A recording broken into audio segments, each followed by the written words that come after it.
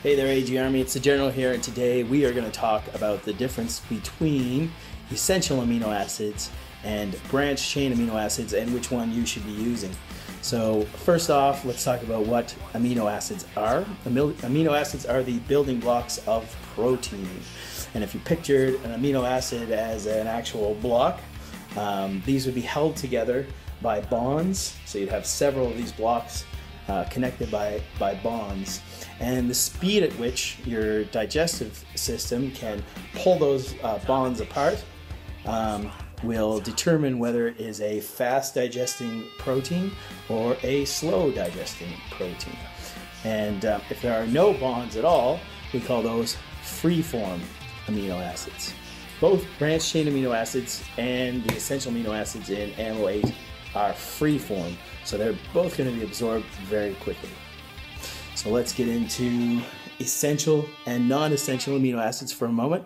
Essential amino acids, much like essential fatty acids, are required to be taken in through nutrition and or supplementation, while non-essential amino acids are not, thus the term non-essential, and your body can create them on its own.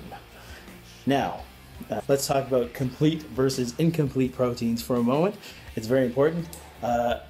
Incomplete proteins are those proteins that do not contain all of the essential amino acids. For you vegetarians out there, or vegans, you'll know that you often stack different foods together in order to create a complete protein, as beans and all those sort of things do not contain all the essentials, thus they are incomplete. Your meat eaters out there are absolutely okay because you're already consuming complete proteins such as meat, proteins, eggs, whey, all that sort of stuff are complete proteins. Now on to the big question, essential versus branched chain amino acids. Now branched chain amino acids are three amino acids, a leucine, valine, and isoleucine.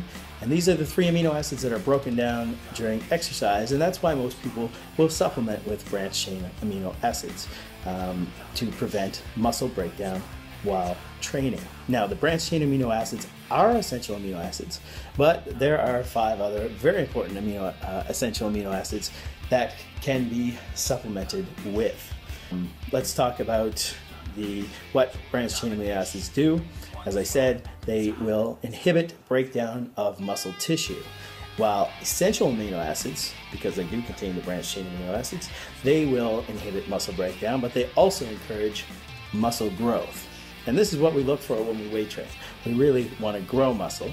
It is important to halt muscle breakdown, but why not go that extra step and actually take something that helps you actually gain muscle mass, that turns on muscle protein synthesis. And that's where your essential amino acids come into play, the AMO8.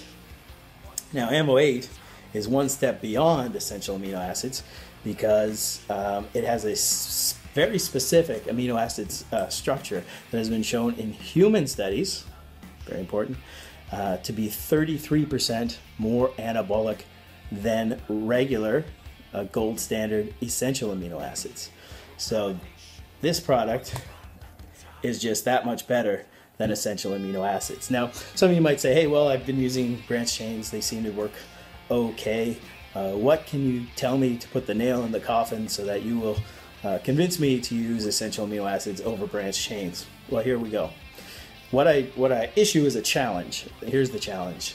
Take 50 grams of branched chain amino acids a day, or take 50 grams of essential amino acids a day.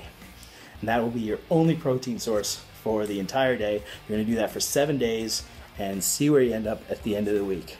Remember we talked about complete proteins versus incomplete proteins? Branched chain amino acids, only 3 aminos. That's pretty incomplete.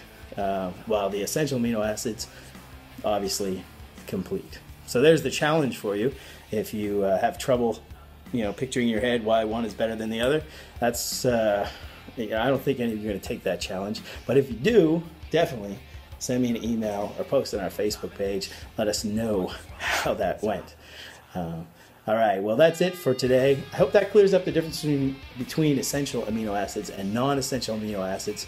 Feel free to write me. You can reach us on our webpage, agarmy.com. There's a little contact section. Or you can private message us through our Facebook page, Advanced Genetics. You can Twitter me. You can Instagram a question, I suppose. You can send a personal message. And I look forward to those. So we'll catch you next time right here on the General Answers. Hoorah!